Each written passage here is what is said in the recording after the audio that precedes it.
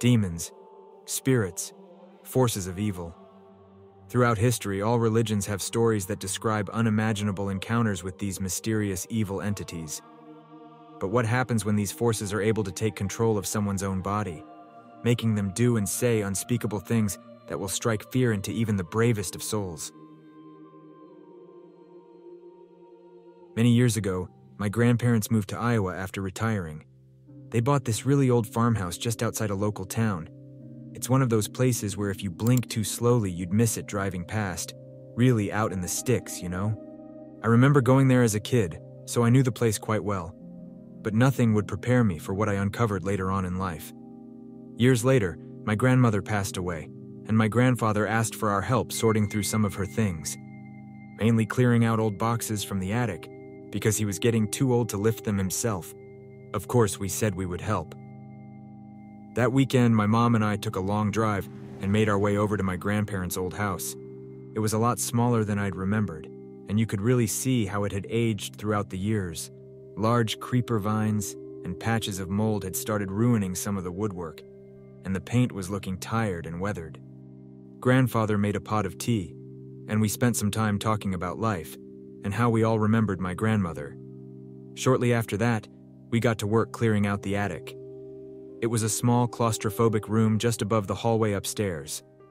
I slowly made my way into the dusty old room, trying to cover my face with my shirt to avoid breathing in all the dust, and I saw several chaotic stacks of boxes, all with different labels.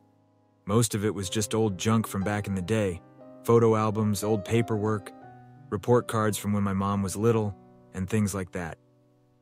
But as we made progress sorting through these boxes, we came across a smaller box in the far back corner that stood out with its different appearance.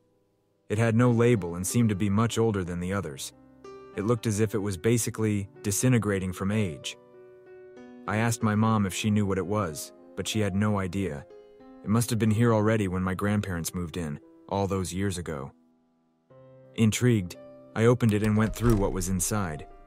For the most part, it was just old newspaper clippings, a very old Bible, some handwritten notes in German, and a few glass bottles that I didn't recognize.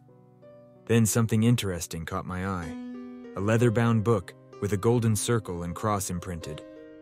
I flipped through and saw some pretty strange things, sketches, scribbles and notes, and some kind of liquid damage on some of the pages. But something about this book seemed really unusual. It had a sort of intensity and life amidst all these old relics. I stashed it aside in my backpack to check it out later, and decided I would carry on with the task at hand first. A few hours passed, and it got too late to drive back, so my mother and I decided we would spend the night at my grandfather's place and finish up in the morning. After dinner that night, I made my way to the spare room to get ready for bed, and as I lay down, I had an itch to look into what this book I'd found was all about. I took it out from my backpack and began to page through.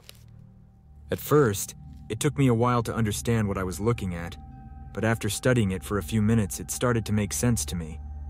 I was looking at the memoirs of a priest called Father Theophilus Riesinger, who, besides many other personal notes, had been documenting what he described as a demonic possession. The first few pages explained how he had been commissioned by the church in 1912 to investigate a case of strange behaviors that a family in Iowa believed to be a possession by an evil entity. The host victim was someone called Anna Ecklund, a young woman whose father had reached out to the church for help after realizing that his daughter was physically unable to enter churches and would experience repulsion as if pushed by a literal barrier each time he tried taking her in. It also said that Anna would have fits of rage and disgust each time someone would bring a Bible or a cross near her. I continued reading, and the next pages went into detail about how Father Riesinger had anointed the afflicted woman with holy water, to which she responded with howls of pain and unexplainable welts and boils that bulged, searing from her flesh. The father was quite vivid in his descriptions, and even went so far as to create illustrations of what he witnessed, crude and disturbing sketches of a woman levitating above a bed, cuts strewn across her arms and legs, and pale white eyes piercing through the page. I decided I'd read enough of this disturbing book, and yet I couldn't look away.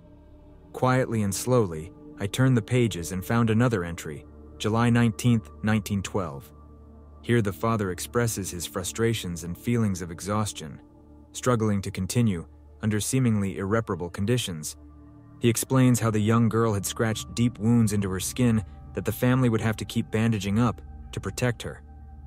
And each time he would recite the Lord's Prayer, the girl would expel deep animalistic growls and phrases in Aramaic, a long-forgotten language that Anna most certainly could not have learned, the language, in fact, of none other than Christ himself. It was very late and my eyes burned with a mix of curiosity and fatigue from the long day I'd had. I gently rocked into an abrupt sleep, and my eyes closed. I awoke in what I can only describe as a lucid dream, a state of both being unconscious, but also fully aware of where I was. But there was something wrong. I wasn't me.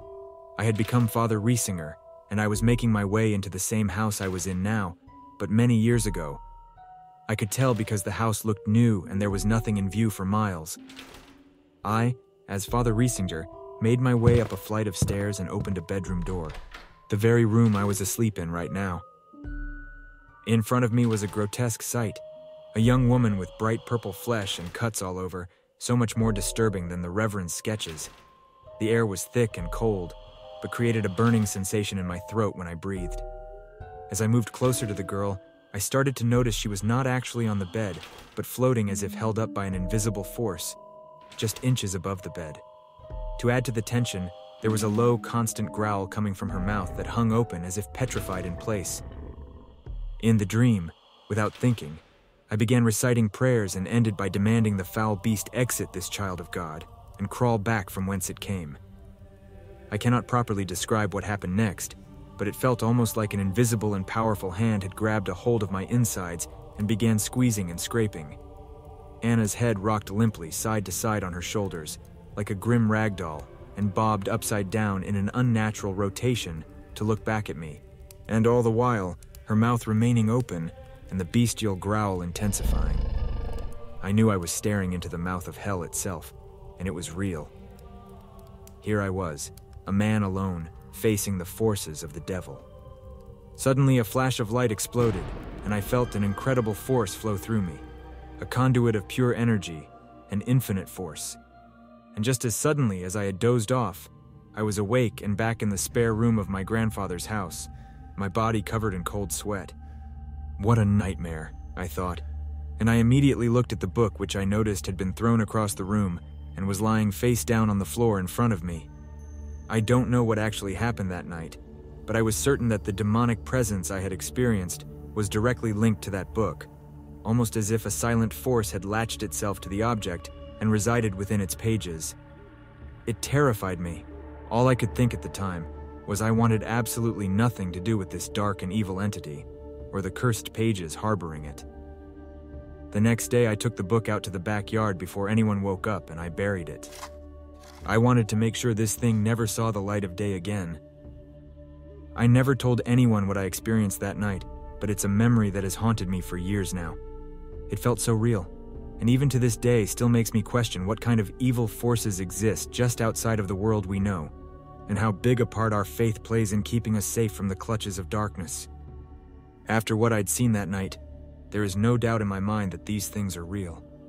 Now I pray every night that I never encounter them again. Thanks for sticking around till the end. If you enjoyed this video, give a thumbs up or leave a comment to let us know. And remember to subscribe and ring the bell if you want to hear more stories like these. Next week, we'll tell the real-life exorcism story that was so intense, it even inspired a horror movie. Until next time, good night.